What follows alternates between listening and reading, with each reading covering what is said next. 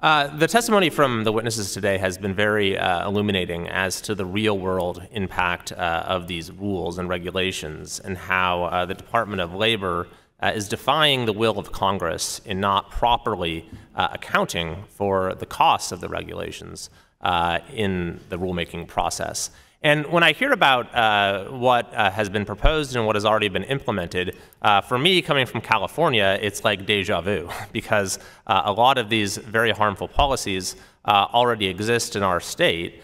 So that raises the question, how has California fared under this regime of labor law that the Biden administration appears intent on copying? And the answer is not very well. California has the second highest unemployment rate of any state, has the lowest level of wage growth of any state, has the highest level of real poverty in the entire country, some of the highest levels of inequality. So I really find it difficult to understand why that is the model for this administration.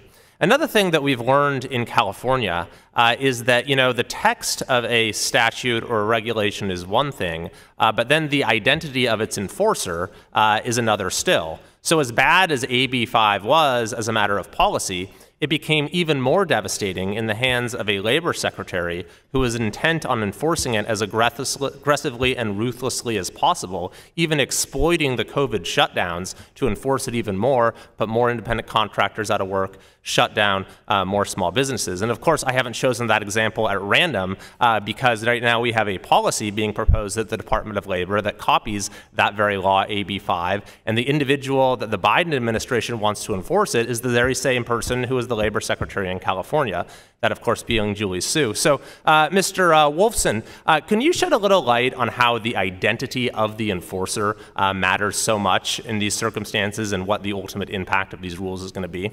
Yeah, that's a great question, Mr. Chairman. I think that if you look at an agency that, to Dr. Sojourner's point, there's a number of enforcement agents, and every one of those agents is going to look at a situation slightly differently.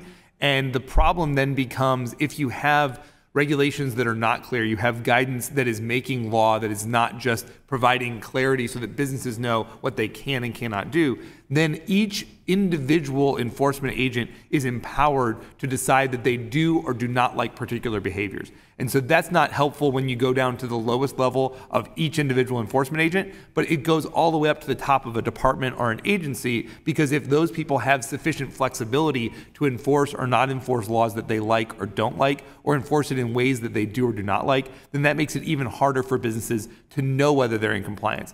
And as Ms. Melito said, the businesses really just want to know what the rules are. When I was at the Department of Labor, we did not hear various businesses say to us, hey, this rule is impossible to comply with. That wasn't usually the concern. It was, we keep getting different stories from different enforcement agents when they walk in. Can you tell us what the standard is? And then we're happy to follow it. Because they don't want to misclassify. They don't want to steal wages from their workers. They just don't necessarily know how to keep track of all the people who are tipped and deciding whether or not it's salad dressing or making the salad. So that uncertainty is a really key point. And so Ms. Melito, you represent small businesses and can tell us how damaging uncertainty is. Right now, we have a potentially enormous cloud of uncertainty that is going to be cast over all of the rules and regulations coming out of the Department of Labor, as the Biden administration appears intent on keeping Acting Secretary Su in that role, perhaps indefinitely, even as the Senate has not confirmed her and her nomination has been pending for nearly 5 months. Indeed, her top supporter in the Senate, Senator Bernie Sanders, recently said she should stay in that role whether she has the votes or not. Now, we have a number of stakeholders who are watching this and I believe are prepared to challenge rules and regulations that are issued in that situation. So could you tell us a little bit about the effect that would have on small businesses having that cloud of uncertainty? Thank you, Chair, for that question. Yeah, DOL seems intent on creating more rules under the misguided thinking that more rules are going to make everything better, and that's certainly in the workplaces, and that's certainly not the case. I mean, we've had a lot of conversation today about how the unemployment rate now is under 4%. and how small businesses are competing for workers. There is no benefit in treating your workers and your employees unfairly and not having a safe workplace. More rules, however, are a wet blanket on innovation and expansion, and they add costs and anxiety in a business. They only make it harder for small businesses to comply with existing local, state, and federal law. So it does seem, unfortunately, that we are going to have California policies transferred here to DC, and that's very unfortunate for small business owners.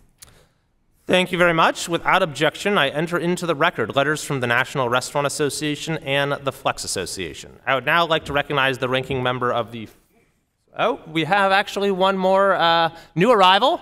Representative Omar, you are recognized for 5 minutes.